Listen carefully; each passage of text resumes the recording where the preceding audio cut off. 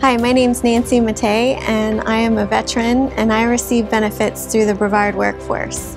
I think Operation Work Hero is going to be such a big success. They help veterans get the tools they need to find work and remain in the county and be productive citizens.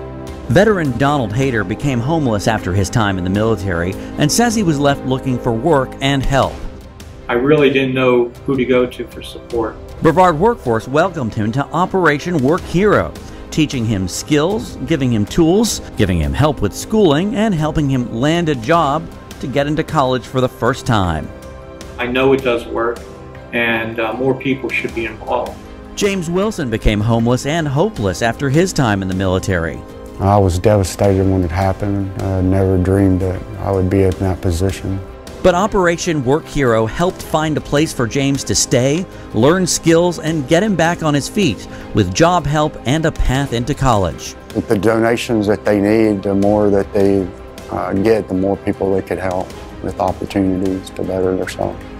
Now it's Robbie Barham's turn to join Operation Work Hero, and he's sure it will help him and his friends leaving the military. Operation Work Hero provides a great resource for veterans. There are a lot of individuals out there that need help.